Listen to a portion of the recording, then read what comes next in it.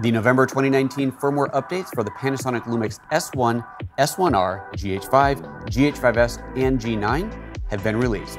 I'm PhotoJoseph, I'm a LUMIX ambassador, and I'm going to show you how to update your cameras. If you haven't already seen what's included in the updates, I'm not going to go over that now because I made a long, very detailed, almost 20-minute long video about this last week that you should definitely check out. I'll link to it up here or down below, so if you haven't seen that yet, do watch that just so you know everything that's going into the updates. Today we're going to update two cameras. I'm going to update an S1 and a G9. And on G9, I'm going to actually add the Vlog-L update to it as well. So if you have an S1 or an S1R, you're going to want to follow that procedure. If you have the G9, GH5, or GH5S, follow the G9 procedure. It's the same for all those cameras. And of course, the Vlog update, if that's new for you for a GH5, then you'll learn how to update it there as well. Again, same procedure. It's included in the GH5S, and of course, it is now available for the G9. We'll start with the S1. The first thing you want to check is that you have at least a 50% full battery. On the S series, you need 50% battery to update. On the G series, you want to have it pretty much close to full to do the update. Next up, take your SD card, pop that in, and reformat it. On the S series, you can use either an SD card or an XQD card for the update. Do be sure that you format the card in the camera immediately prior to updating. It just ensures that your card is totally clean and there's nothing else on there that might interfere. Go ahead and take the card out and pop that into your computer. I've linked the webpage that you want to visit in the description below, and when you get to this page, click on the full frame tab, and then under here you'll see camera body S, S1, and there's version 1.3 released today, November 19th, 2019.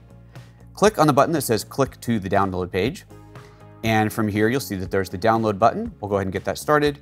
And while we're here, you'll see that there is a page that'll take you to a full procedure for the update. This is what I'm going to go over here, but you're of course free to read that if you'd like. And then underneath that, it shows you all of the updates that are included here.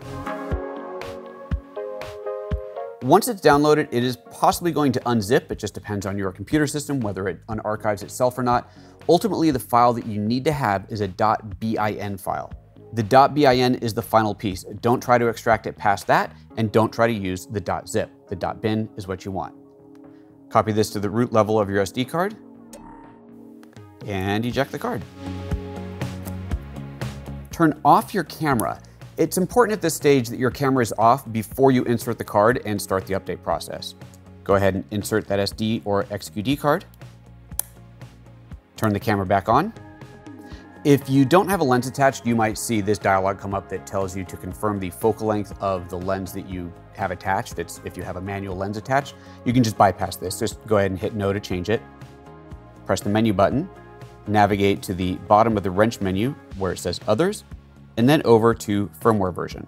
If at this point the firmware update is not available, all you have to do is power the camera off and back on again.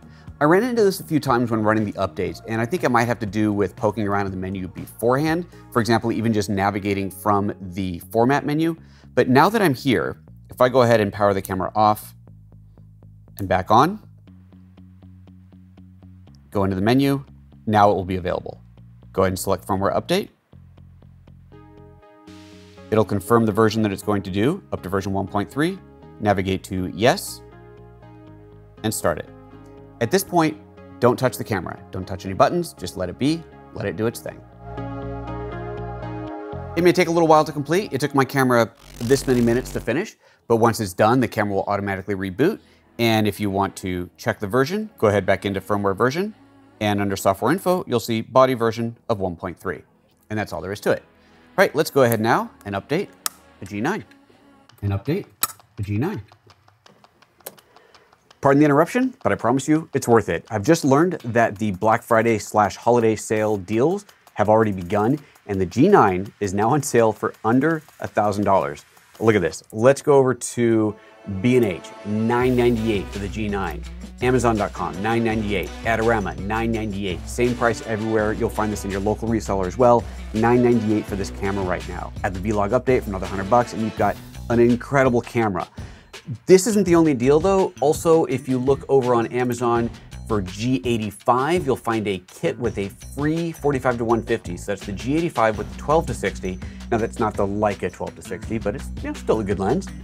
And it includes a free 45 to 150 millimeter lens. You'll see the same deal over on Adorama. I'm not seeing this deal yet on B&H, although I'm sure it'll show up there as well. And then one of my favorite little cameras, one of my all-time favorites, is the GX85. And you're also getting a 2-lens kit for this, the 12 to 32 and the 45 to 150 for just $448. That is on B&H. That is also over here on Amazon and also over here on Adorama. That little GX85 is a teeny tiny little compact camera. I absolutely adore it. It's still one of my favorite travel cameras. If you're not looking for a microphone input or the end-all be-all vlogging camera, but you want something compact that's awesome for travel photography, for $550, that's pretty hard to beat. Now again, this is the holiday special sale. It has started now. It is the 20th of November, 2019. I have no idea how long this sale is going to go on for. I've been told it is just a holiday special, no end date set, the least that I know of. Maybe it's through Christmas, maybe not, don't really know, but that's what's available today. So check that out. All right, let's get back to the show. All right, let's go ahead now and update the G9. The G9 update procedure is actually a bit easier because all you have to do once you copy the update file on is hit the play button. But let's take a look. As I mentioned before, make sure that you have a full or nearly full battery to do this update, and then go ahead and insert your SD card.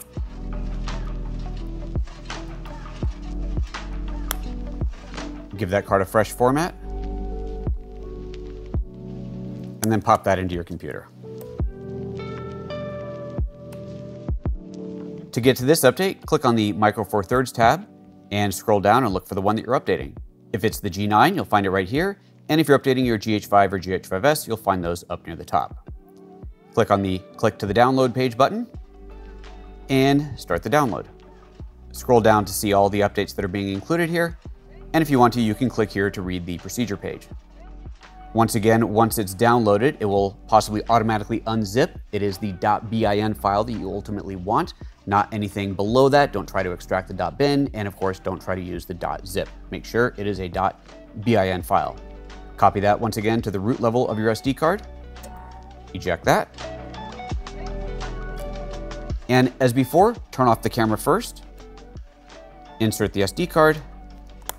Turn the camera on. Again, you may see this dialog if you don't have a lens attached, and press play.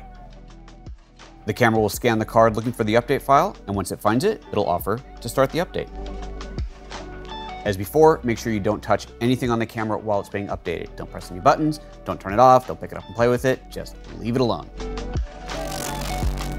Once it's completed, the camera will automatically reboot. And if you want to verify that the firmware update was completed, press the menu button and scroll up until you get to version display. And there we can see we're now on version 2.0. And that's all there is to it. Now let's take a look at how to install the Vlog update. But first, let's talk about how to get the Vlog update. The Vlog L update is a paid upgrade that you have to buy from a retail store. And curiously, even though it is just a number that you're getting, you do actually have to take physical delivery of the number. I know that sounds crazy, but let me repeat that. If you want to buy the Vlog L update, you're going to have to go to Amazon, B&H, or any other store that sells it. And of course, I'll link below to where you can get it. And place the order, and they will ship you a piece of paper that has a long digit code on there that you need for the update. Now, some stores will actually open the packaging for you, take a picture of it, and send that to you so that you can have it right away, and then they'll still send you the physical card. You just have to ask your reseller. And I found certainly that smaller, more hometown stores versus the big ones will take care of that for you. Obviously, Amazon's not going to do that, but your local camera store might. I actually don't know if B&H will do that or not, but it's worth asking. Anyway, let's take a look at how to get it in the first place. If, for example, you wanted to get it from B&H, just go to the B&H website and search for SFU1. That's Software Firmware Upgrade 1 or something. Actually, I'm not really sure what that stands for, but close enough. Search for that, and there it is, Panasonic Vlog L function activation code. Now you'll notice, depending on when you look at this, that it currently says for the GH4, GH5, and FZ2500. It is not, at the time of this recording, listing the G9. Now, again, this was just updated today, so all the resellers are going to need to update their web pages, but it is the SFU1 that you want. That is the correct update, even though it doesn't say it on here. To update the camera, go to this web page, which once again, I will link to down below. titled How to Activate Purchased Function of Lumix. If you scroll down, you'll see there's two different SFUs on here. There's the SFU1 and an SFU41. I'm not actually sure what camera that was for. And underneath that, you'll see instructions for the SFU2. That was the update for the S1 that came out earlier this year. But we're focusing on this one here, the SFU1. So if you click on that, it'll take you to another web page, giving you instructions on how to update it. Now, I will admit that the pictures on this web page are very old. They're actually pictures of a GH4, I believe, with a much older operating system, but the procedure is the same. So here's what we do. First, you go to the camera, and under the setup menu, which is the wrench, go to Activate, which is currently at the top of page 4 of 5. Click that, and then click Export Serial Code. This is going to export this serial number in a special format to the SD card. That file will then need to be uploaded to the Panasonic website. Once that's done, go ahead and turn off the camera, pop out the card, and put that into your computer. Once the card's in the computer, you can select the correct file. It's this one here called serial.lst on the SD card and upload it to the website. To do that, click on Choose File, navigate to the SD card, and then you can see the path listed down here: private, PANA, GRP, PAVC, etc., etc., etc. So we'll go into private, PANA, GRP, PAVC, Lumix, ACTV, and then finally serial.lst. Choose that and click Upload. Now you have to enter in the key code that you got from the store. I'm just going to paste mine in. I've already got it on the clipboard, and then click on Register. At that point, it's ready to go. You can now save to memory card your key code. Go ahead and allow that to download. The next step is to copy this active.lst file into the camera. To do that, you do have to navigate to the same place where the serial number was on the card and drop in the activate file there. So go ahead and open the card, open private, PANA GRP, PAVC, Lumix, ACTV, and then copy the file here. Eject the card, pop that back into your camera, turn the camera on, navigate to the Activate menu, and choose Import Activation Code. That's it. Turn the camera off and back on again. And now, if you're in the movie mode, press the Q menu button, and under Styles, you'll see that you now have V-Log-L. And that's all there is to it. Now your G9, GH5, GH5S, S1, or S1R are fully updated to the latest firmware. And of course, if you installed the V-Log-L update on your G9, then you're ready to start shooting log. Now, I would imagine that a lot of G9 users may not be familiar with how to shoot log, so I'm actually going to do a video on that sometime in the next couple of weeks. I'm going to show you how to expose for log because it is a little bit different, show you basically what you can do with the footage, the differences and advantages of shooting in log, and we'll also take a brief look at how to grade or color corrected log. There's a lot of extra steps that you have to do when you're shooting log, and it's not always worth it, but when you need it, it is absolutely worth doing. So make sure you subscribe to the channel so you can catch that video when it comes out in just a few weeks. I'm PhotoJoseph, again, a Lumix ambassador. Thanks for watching today, and we'll see you next time.